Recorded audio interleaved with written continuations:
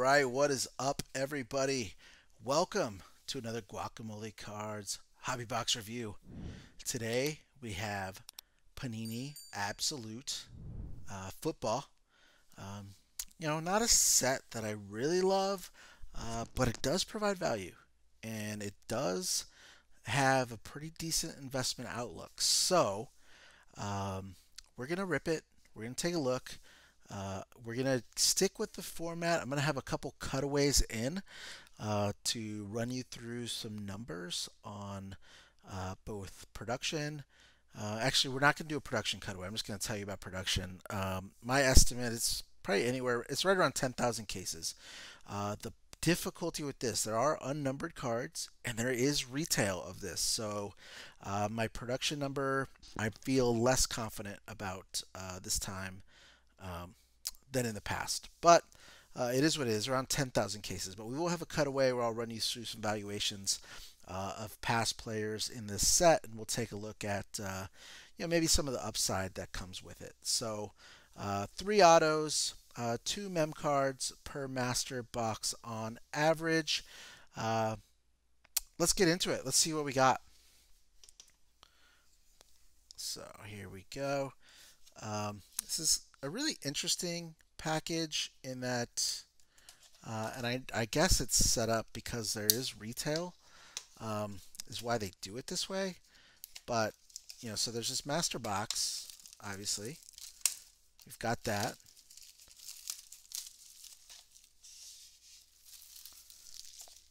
Get rid of my little peanut here. So we've got this master box, but then we have 3 boxes each that each containing, 1 pack per box. So it's definitely an interesting package. Not entirely sure why they did it this way, but I'm guessing it's because they do retail.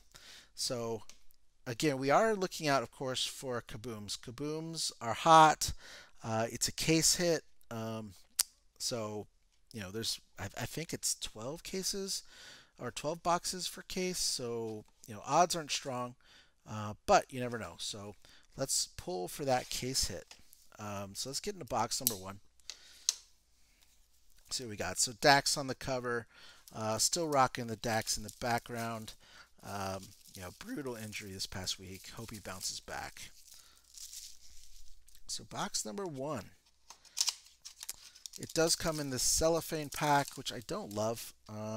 It kind of just looks cheap, but is what it is. So let's dig in. And these cellophane packs are also just kind of annoying. All right, let's get into it. So first card, Miles Sanders. So here's your base card. Whoops. Here's your base card. As this, they just go flying everywhere. So it's not bad. It does remind me a little bit of like Prestige and Score, which is not a good thing. I mean, definitely it's higher quality than that, but they've kind of had this look for a while too. I don't love it, but some people do. So there's your base card, Miles Sanders. We have a D-Hop with the Cardinals.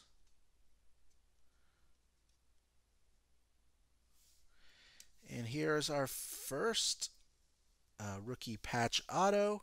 Not too shabby! This is going to be our big one. The 3 patch tools of the trade, or this is actually a rookie premiere, but these tend to be the main hit card out of this set.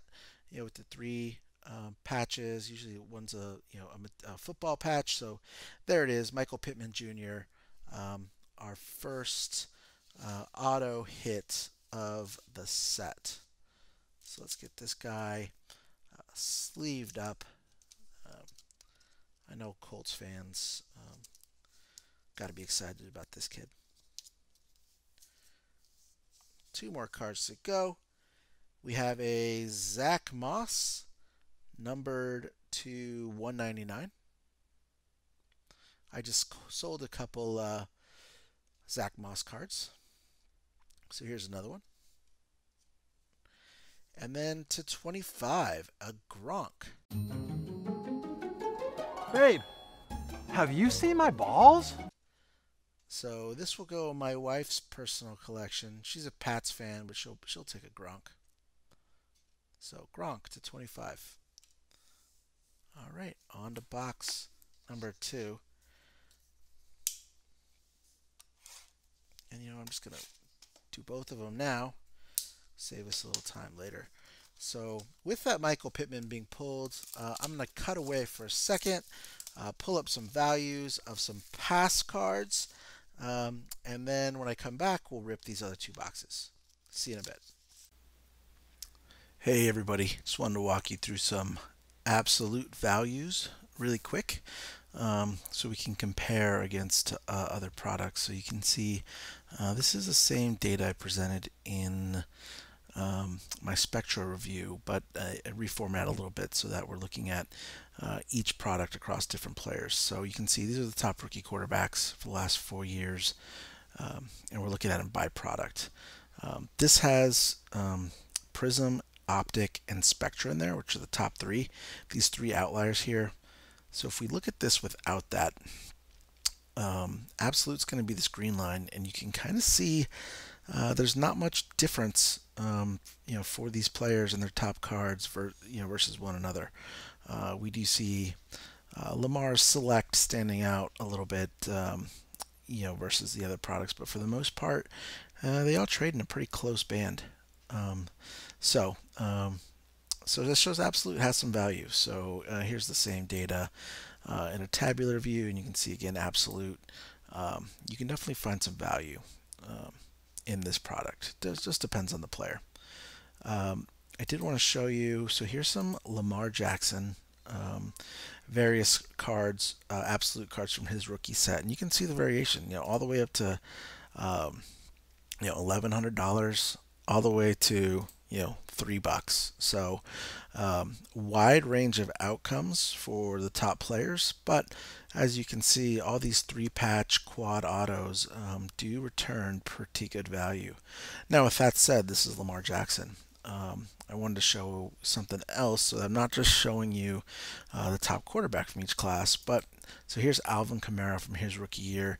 You can see a big drop off, obviously, from not being a quarterback, being a running back, but you're still getting $40 to $50 for that 3-patch auto, so still some value there as well. You saw we just drew a Michael Pittman 3-patch auto, and we'll see how that fares over time. But that's it for individual card values. There is value there, and especially for those top hits. Again, back to this chart, you can see a big return if you hit really big in this product. So that's it for values, and we'll take it back to the main review. Thanks. All right, so I'm back. You saw that there definitely is upside on high-profile rookies in this product. So don't sleep on it. It's not my favorite, but that doesn't mean much. So we got J.J. Watt there in the front. You can see Kid Reporter in the back.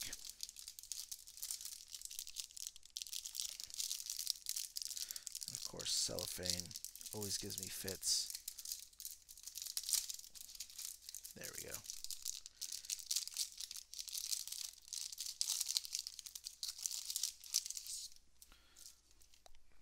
So J.J. Watt base. We have a Khalil Mack base. And then whoever Steven Montez is.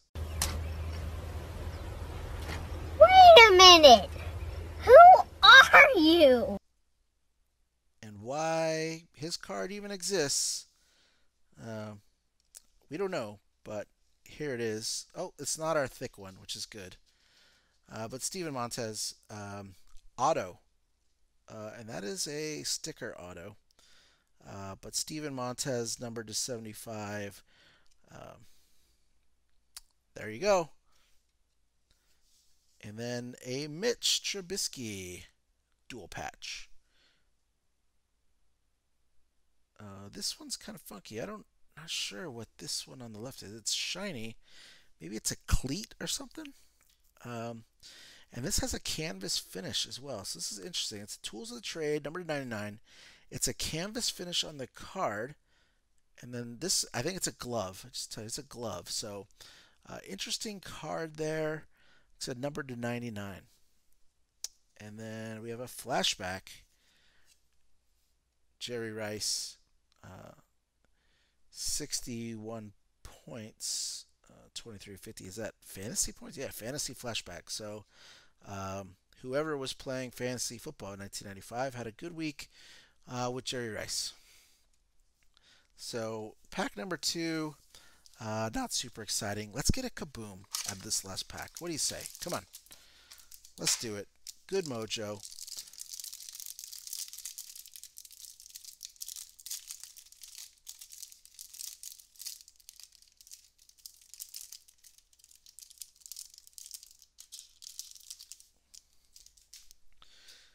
Derek Carr.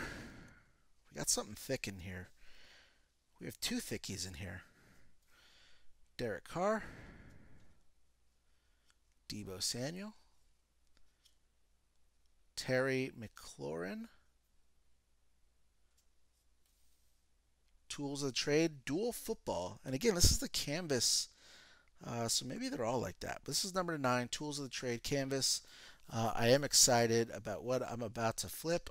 I just pulled Chase Claypool in Spectra. We're about to pull him again in Absolute after his monster 4-touchdown game.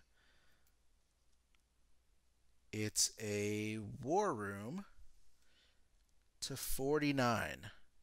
So not an auto. Did we get shorted an auto? No, we didn't. We got so Terry McLaurin, a rookie patch, or not a rookie patch auto. We got our Michael Pittman, and we got our Steven Montez. So Chase Claypool, nice patch though. Nice thick card. I probably will take a look at putting this together with the RPA I got from Spectra and put them both on eBay.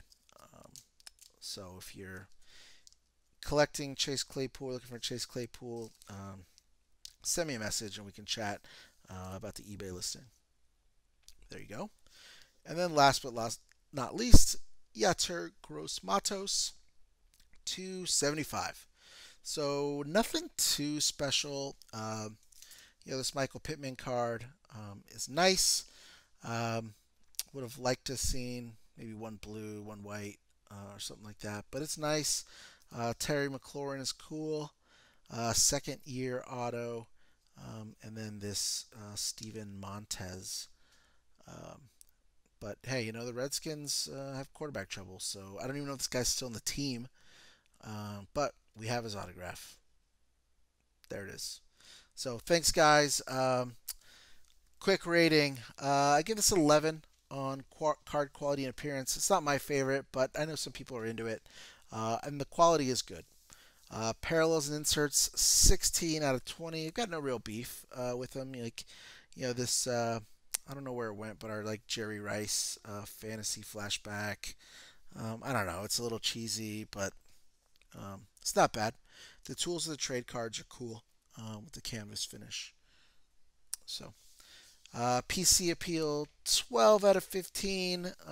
If you hit a player you like, you're definitely going to keep it. These are, cards like this are attractive. So if you're a Terry McLaurin collector, this is something you're going to want to hang on to in display. It is a nice card, no doubt there.